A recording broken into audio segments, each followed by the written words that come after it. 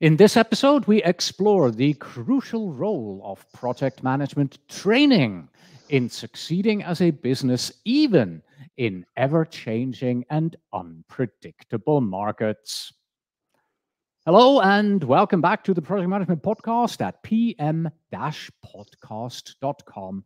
This is the live stream for episode 492, and I'm Cornelius Fichtner. Thank you so much for joining us. As always, for those of you who are accessing this episode recorded on your device using a podcast app, please do remember this is a video episode. So if your podcast app is only giving you audio, then look for the play video episode link or go to pm-podcast.com/492 to play this episode with video. So in today's rapidly evolving business landscape, really, staying ahead of the curve is more crucial than ever. That's why we are going to show you the importance of understanding and adapting to market dynamics and how project management training can equip your business or your PMO with the essential skills and knowledge that is required to navigate these changes. We'll also delve into practical strategies that can help future-proof your business by promoting a culture of continuous learning and innovation. And if you want to go deeper into this topic, please visit pm-podcast.com/navigate change. That's navigate change, one word, where I have a series of articles for you on these topics, and more about these articles later on. Right now, I have invited my colleague, Jonathan Hebert, to explore these topics and provide some actionable advice to you and how to drive towards that future of innovation and success. And here he is, joining us from Fullerton, California, Orange County. Hi, Jonathan. Welcome to the program. Welcome back to the program. Thank you, Cornelius, for inviting me this morning. Yeah, of course. Right. For those of you who don't know Jonathan or don't remember him, because he has been on the program before, we talked about his PMI ACP experience. Here he is. Jonathan began his career as a medicinal chemist, and today he holds the position of Director of Sales here at OSP International, where we both work. So full disclosure, we are colleagues working for the same company. Over the years, Jonathan has taken on multiple project management roles with expertise in areas including PMP exam prep, pharmaceuticals, medical devices, and also chem informatics. For us here as OSP, Jonathan's responsibilities, they encompass directing the B2B, the corporate sales strategies, nurturing client relationships, and also collaborating across departments to achieve strategic business goals. And prior to his current role, he was in fact the senior project management for our PMP and ACP exam training and development programs. And that underlines his understanding and commitment of what excellence in this professional development space really does. Jonathan, my first question for you, always the same. What can our audience expect to hear from us today, to learn from our conversation? Well, Cornelius, hopefully our audience will learn a little about market dynamics, which are the forces that affect producers and consumers, and they're influenced by a variety of factors, and some of which we'll be discussing today. Don't want to give it away early. No spoiler alerts. Yeah. And also that the business environment has been massively impacted by things, for instance, like COVID and the rise of artificial intelligence. And it's combined to force rapid changes in the competitive landscape. This puts an emphasis on businesses being ready and adaptable to respond to these, what are tectonic shifts in the marketplace. All right. Thank you very much for this quick intro here. As always, if you are joining us live via Facebook, LinkedIn, YouTube, and you do have a question, then please don't call us. Yeah, there is a telephone on the screen. Don't call us. Instead, use the chat functionality, and we will answer your question live here on the program. So let us get started. We want to start with those shifting market dynamics that you have just mentioned, Jonathan. How have you seen market dynamics impacting businesses in recent times? What's your experience here for that? In recent times, there's been a huge change in business environments in many industries. That and technological advancements have significantly impacted companies, and it's necessitated adaptive responses to maintain a company's competitive edge, probably more than ever. The rapid pace of change in industries makes it imperative. I know that's a strong word, but it does make it imperative to be agile in responses in order to manage the change that's going on effectively. Okay. And what are some of the maybe common challenges that we are seeing in this?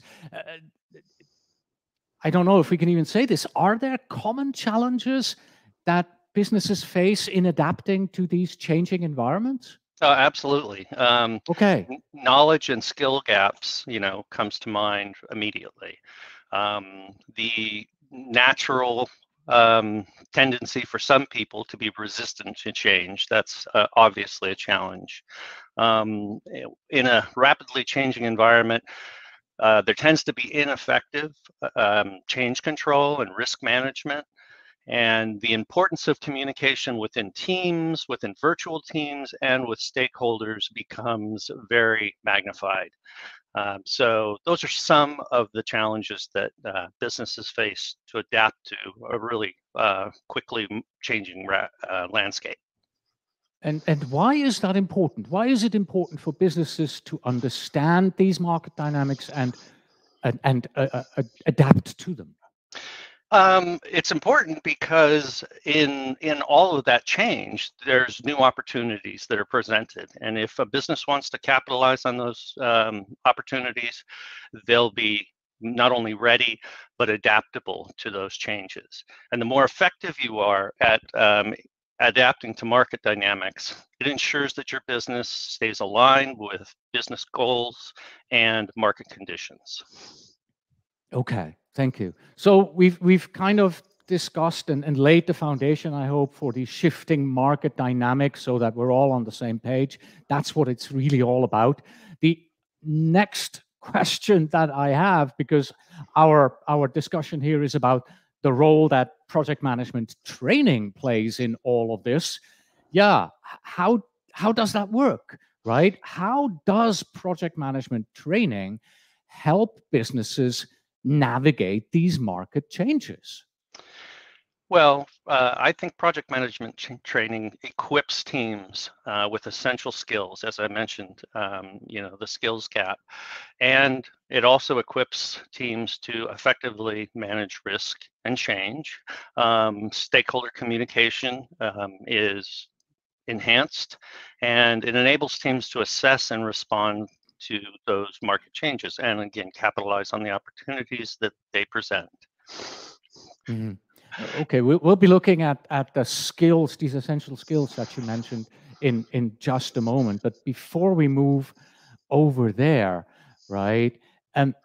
Maybe, yeah, let's maybe preview quickly. What are some key skills that are being developed here from within project management training?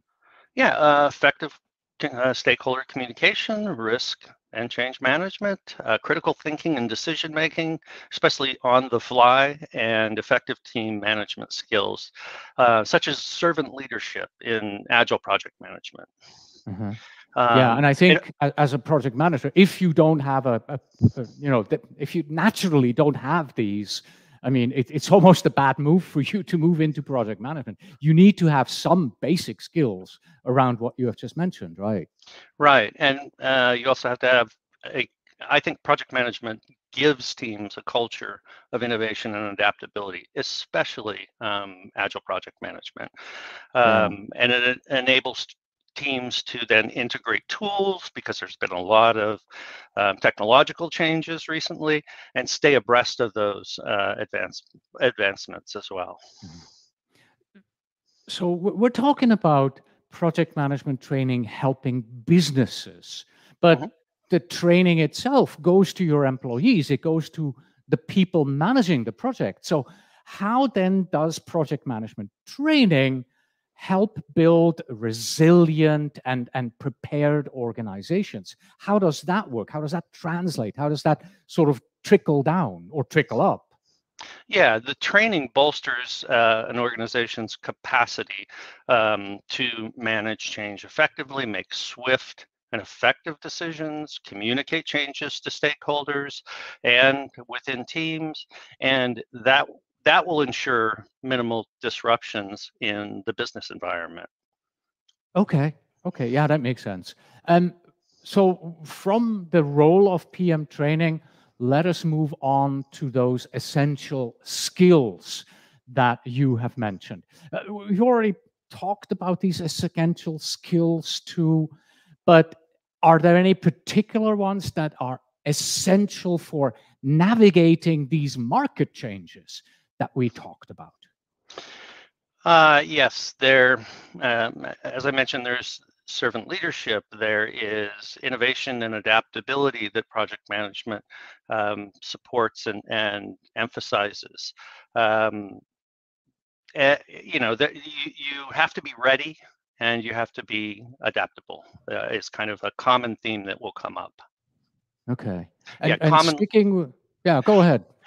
Project management also gives you a common language and structure to be able to operate effectively across your business and much more now in virtual teams. Yeah, and I think this is something that has been known for years already, this common language, right?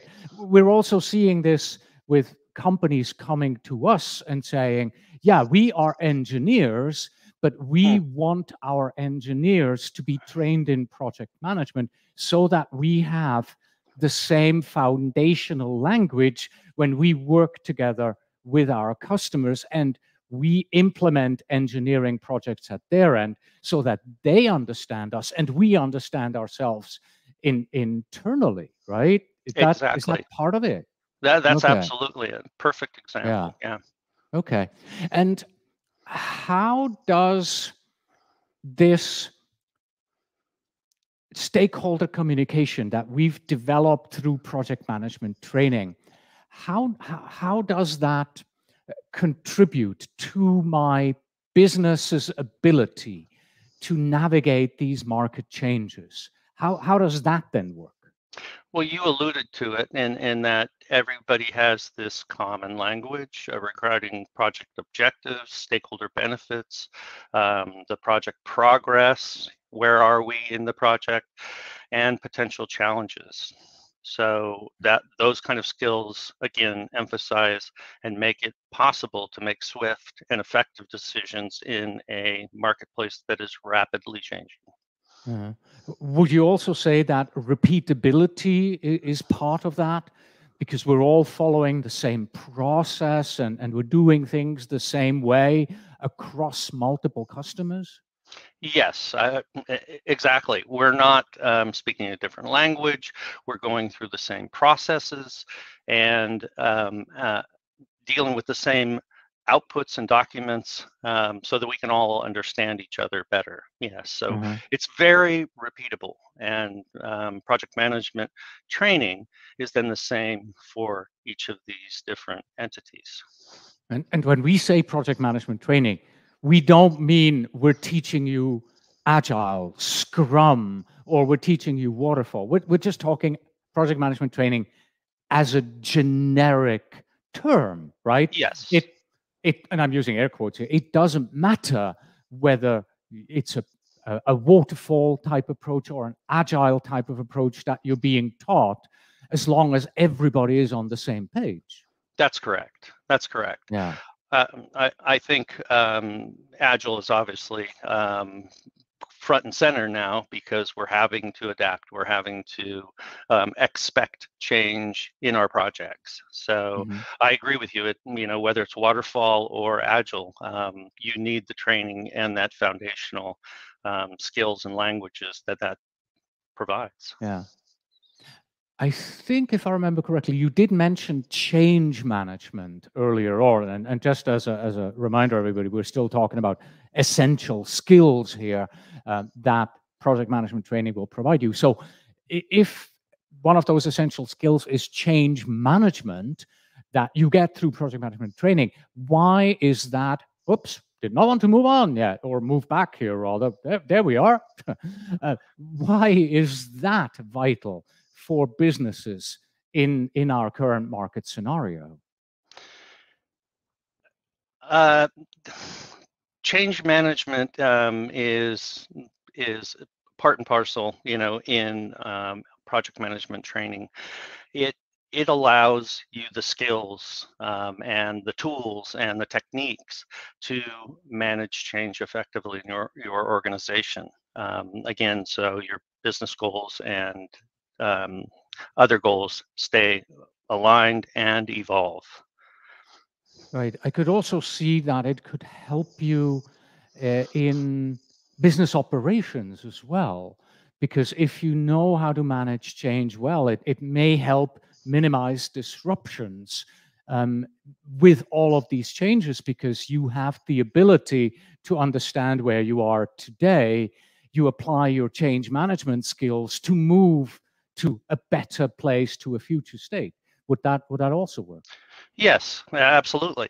And businesses that anticipate that change do very well.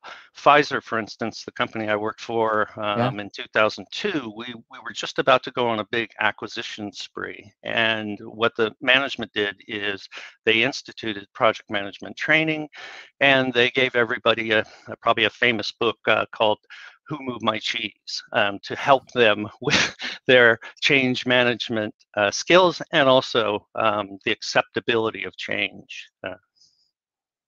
Okay. Uh, And the obvious question, did it work? Absolutely. Yeah, it worked great.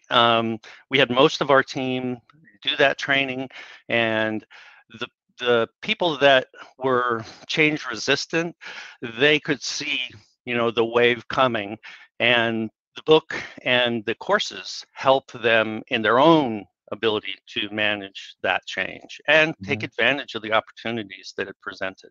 Not scary, actually exciting. So allow me to follow up on that and flip this on its head, because so far we've talked about, teaching your employees, bringing them project management training. How was that for you personally to go through this and see this? You said exciting? Yes, it was exciting because it exposed all of the possibilities of this change. And it gave me a lot of tools, a change really in mindset and thinking, and it enabled us to incorporate the processes and information of other businesses in a way that was structured and effective. Hmm. And I saw that, and my colleagues also grew in that regard. When I look back to the bio that we have, you started as a medicinal chemist and you're now in project management. Was that kind of the turning point for you, where you got into project management, or was that earlier or later? Actually, I left the R&D function and started more working on business analysis, because having the discipline and the academic preparation, I could understand the customers very well. And business analysis was a great jumping off point before I jumped into project management and started managing informatics projects for the company. Okay, got it. And this is a perfect segue, because we want to talk about upskilling, because that's what you went through during that changeover there. So, why is upskilling and continuous learning crucial for businesses in today's business environment? Because it fills those gaps, those skills gaps and the knowledge gaps. It improves efficiency in how you manage your resources and allocate them. It creates kind of a mindset of forward thinking and a proactive workplace that embraces future changes and trends. And Mhm. Again, a project management training fosters improved stakeholder and team communication. They're essential for periods of rapid change, like today, for instance. Yeah. And when you look back to what happened at Pfizer, was this maybe also the beginning of, shall we call this a culture of continuous learning and innovation there for the people who went through that training? Was that kind of part of the idea why they did that? Absolutely, that's a really good example, actually. Continuous learning and innovation. Project management instills that in employees and workforces. Um, it it's foundational, advanced training. It gives opportunities for members to stay connected and current industry trends and adopt digital tools like Jira, for instance, Slack, MS Teams, especially those last two, because they enhance the ability of a project manager to communicate with their oftentimes remote teams. So Mhm. businesses that reward and promote the application of new skills in a real world environment are much better equipped to adapt to those changes in a marketplace that's highly dynamic.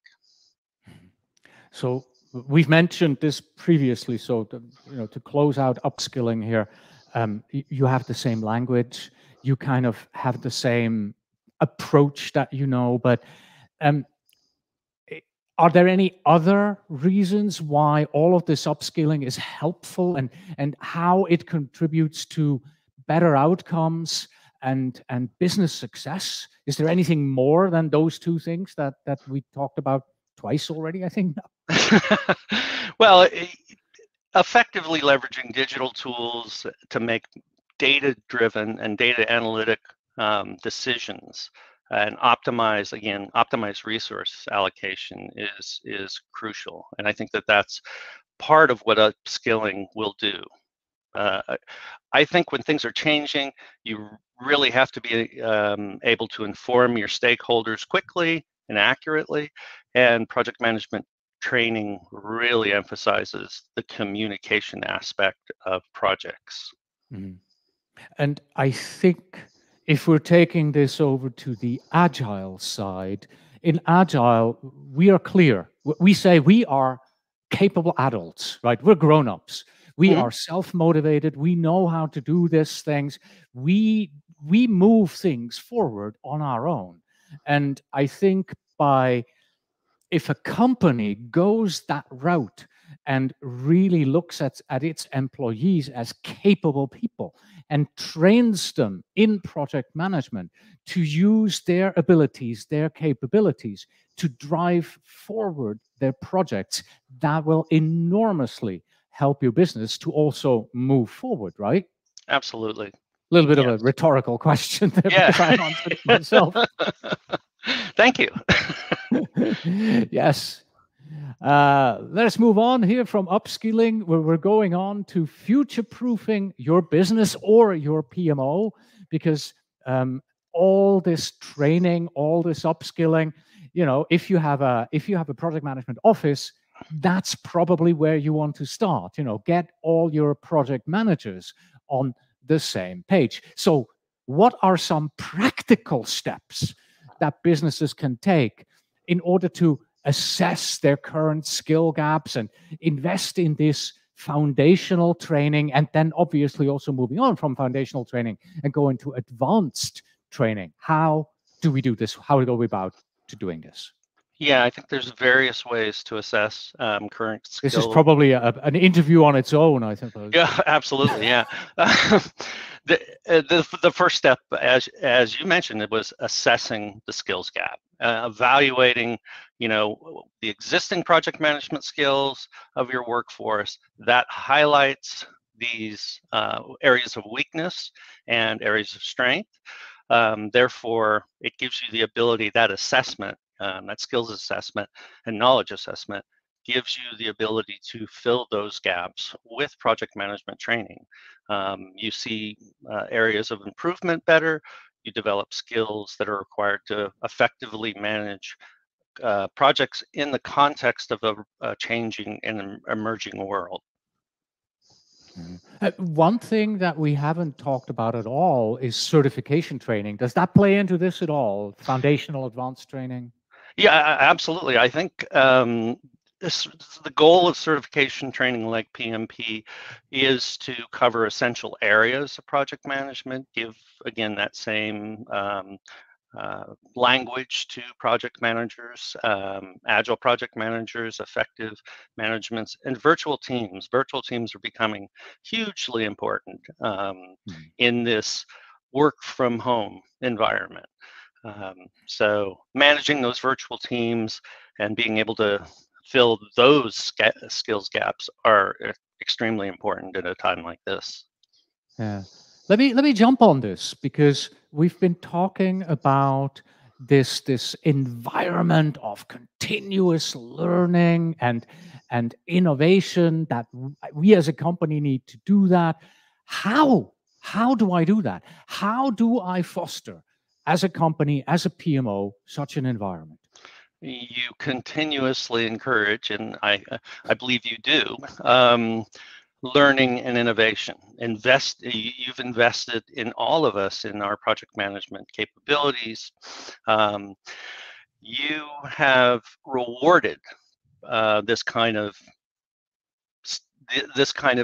emphasis of becoming a continuous learner and growing in the environment. So businesses have to reward, challenge, and recognize when individuals make these leaps and grow personally and professionally. Mhm. So it's a And reward and recognition thing that can really help your team take that next step and jump out into the changing world. And of course, it has to be the right training. It can't just be. So, what are my some maybe key considerations that I should think about when I'm choosing the appropriate project management training? I would assume if we are a Scrum shop, we're not going to teach people waterfall. I mean, that has to be a match at, at the most basic level. Yeah. But what are some other considerations that we need to think about? Well, I think you need to look at the program, the training program, and see how comprehensive it is. You just mentioned it's not, focusing on one type of methodology. It's giving you an exposure to various types. So how comprehensive is this training program?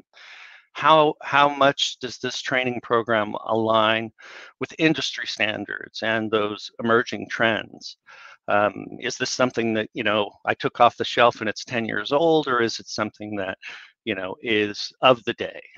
um, I think the quality of the training materials and the instructors is key. And when I came to the company, that one of the first things that I really noticed was your focus on quality of training materials and Thank you. your passion. You know, it is your love, and it comes out in the training materials, the quality of those training materials. I Um, I was working on on another lesson yesterday, and I was looking at this thing, and I was like, "This isn't right. This isn't working." And I started hyperventilating. I had to just I get can't up see and that. walk away. It's like, I have to step away from this. This isn't right. This isn't up to my normal standard. And Yeah. yeah, thank you. I also add, for a project management training program, especially today, the way that you deliver that program and how flexible it is very important. Obviously, COVID has put an emphasis on working with remote teams, as I said. But it also has put an emphasis on the trainers to step out of that face-to-face, which is a very rich learning environment, I give you that.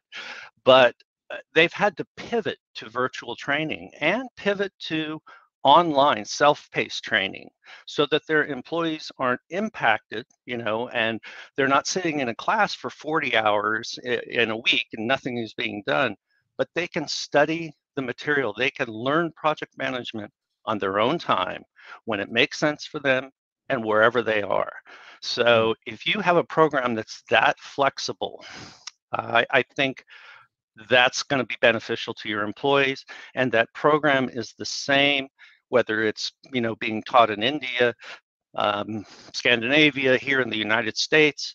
It's that important.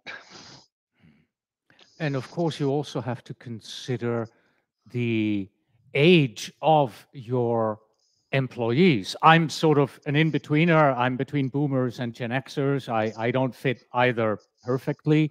So I can go anywhere. I can go live training. I can go virtual training. I can do this on my own. Um, the younger generation, if you don't give them virtual or self-paced, that's probably the wrong thing to do. So I think a good feedback loop is required here.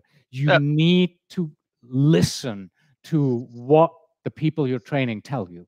Absolutely. Customer feedback and reviews, there's no replacement for that. We learn the most when we look at our own reviews, when we get in touch with those people that are making those reviews. They give us hints about how we need to change, where we are weak, and where we're effective.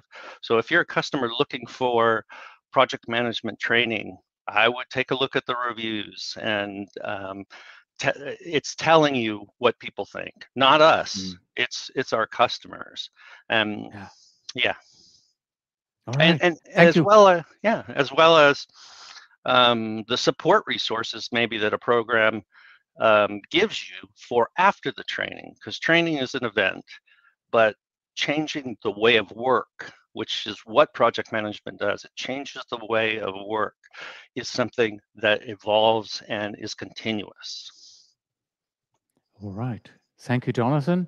Before we get into sort of the takeaways at the end here, I did mention that we do have a number of articles about this topic up on our website. So if you really want to delve deeper into this, please do stop by at pm-podcast.com/navigate change, one word, navigate change. And these articles that we have there, here they are. They are, first of all, unlocking efficiency through consistency. We talked about that. The power of a standardized project management language in your organization. Then the second one is bridging the gap, how project management training transforms business outcomes.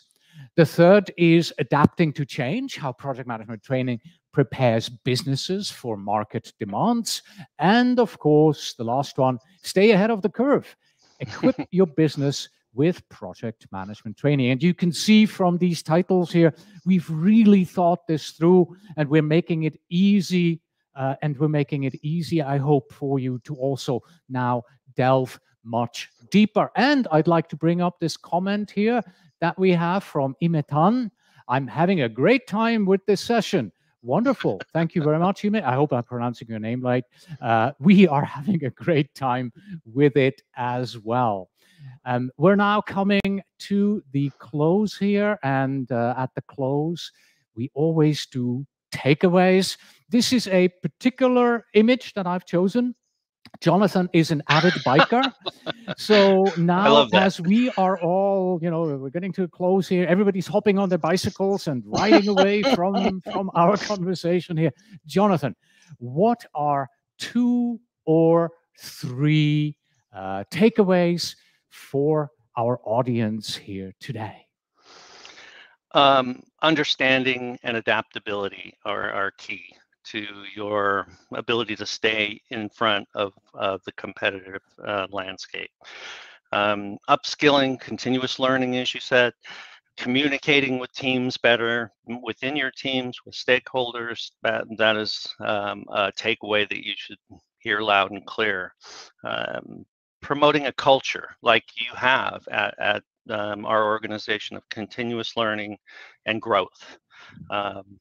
And embracing the change. I've seen you yourself just come into your own in artificial intelligence. It's been a huge focus and exciting for you. I can see that. And exciting for all of us. Every time you get on a program, it seems like AI is helping that program. So continuous learning, fostering that, and supporting your employees in a very challenging workplace. All right. Thank you very much. I have another one, another takeaway, and that is obviously talk to Jonathan if you're interested about knowing what we do and how we can help your business to navigate all of this change. Jonathan, thank you so much for coming on the program with us today here. Much appreciated. You're welcome. And I'm about to go on my bike ride. So thank you. All right. It was a pleasure. Yeah. Okay, so in closing, please do visit pm-podcast.com/492 for show notes, transcripts, and PDU information. Yes, you can earn PDUs for listening to or for watching this particular interview here. The PDU category is going to be business acumen, and it looks like it's going to be about half a PDU that you can claim for this. Our email address is info@pm-podcast.com. And finally, we have this. Project management training is like yoga for your businesses. It makes you flexible, balanced, and ready to bend over backward for your customers. Thank you, everybody. Thank you, Jonathan. Until next time. Cornelius.